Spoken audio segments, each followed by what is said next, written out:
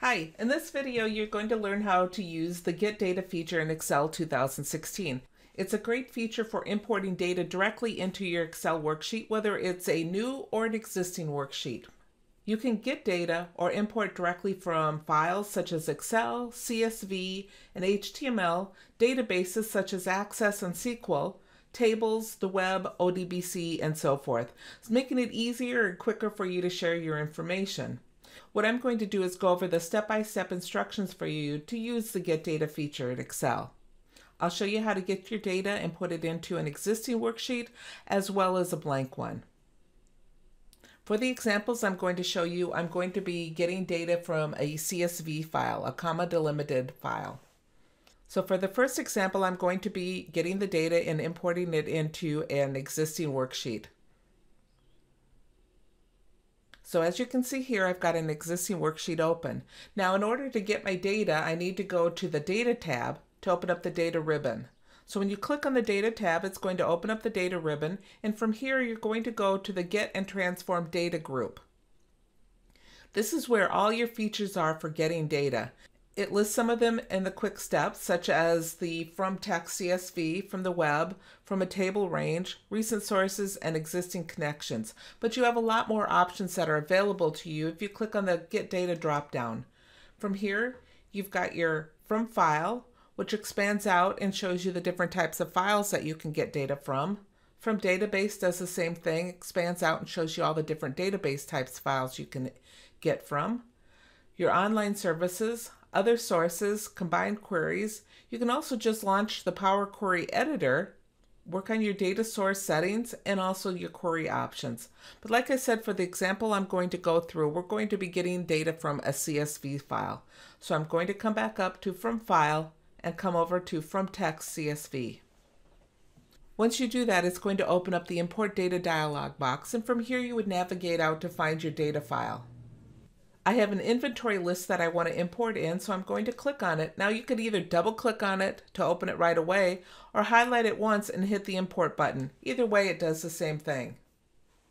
Once you do that, it's going to open up your file in a separate window so you could set all the options for loading the data into your worksheet. What we'll do is we'll start at the top left and work our way down to go over all the features that are available. The first thing is the file origin. You can choose a different file origin if you need to. Delimiter. What the delimiter is what divides the columns of data, what you've used to divide it. Like I said, for the example I'm using, I have a comma delimited file, so commas is what I've used to delimit or to break up my columns, and so that's what's listed here. If you use something else, you could choose one of the other options that are available here. If you don't see your option available, you can use custom. So for instance, if you had set your file up with pipe delimited, we would come to the custom and you would insert pipe. And then it would divide your columns up based upon any time it hit the pipe, because that's what you use to delimitate your columns. You can also use a fixed width. So if all your columns are the same width, you could tell it what size the columns are, and it would divide the information that way as well. But like I said, for this example, I'm using comma, so I'll go back to comma. If we move over to the right, we've got our data type detection, and this is how it determines what type of data is in your file. By default, it's based upon the first 200 rows. If you click on the drop-down, you can do it based upon the entire data set, or you can tell it not to detect the data types.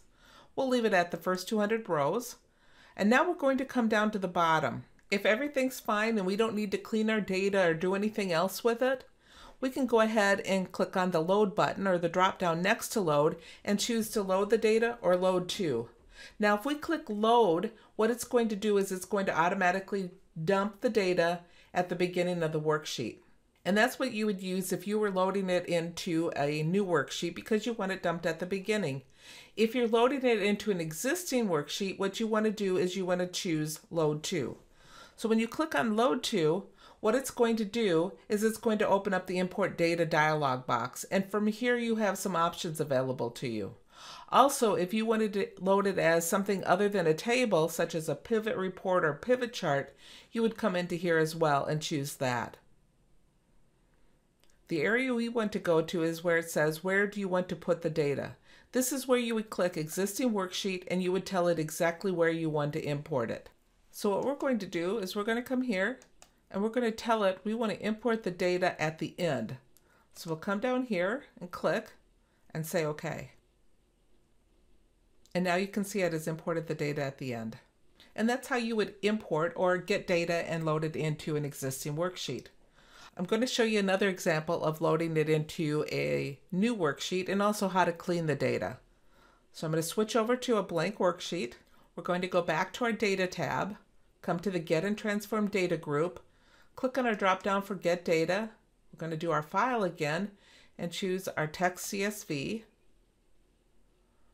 Open up our file. Here's our file. Again, we could change any of the options at the top, but what I want to focus on here for you is the clean data. Clean data, if you click the button, does exactly what it says. It's going to clean the data or go through and allow you to manipulate and make changes to your data.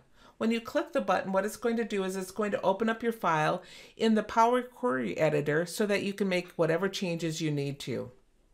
And you can see I've got a lot of options available to me. So for instance, if I needed to get rid of some columns or rows, I could do that from here. So for this example, I'm going to go ahead and get rid of columns 1 and 2.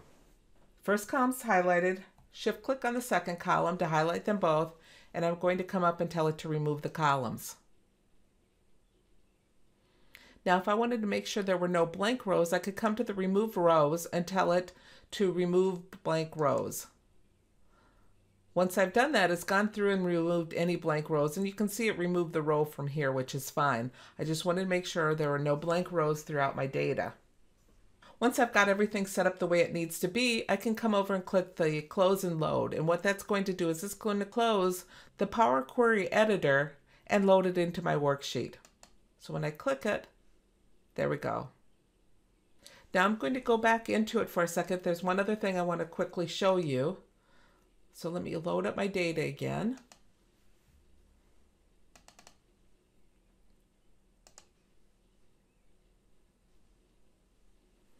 If after cleaning I needed to load it into an existing worksheet, I could click the drop down and tell it to close and load, and I would get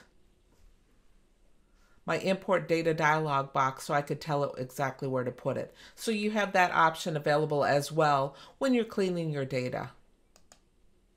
So that's how quick and easy it is to use the Get Data feature.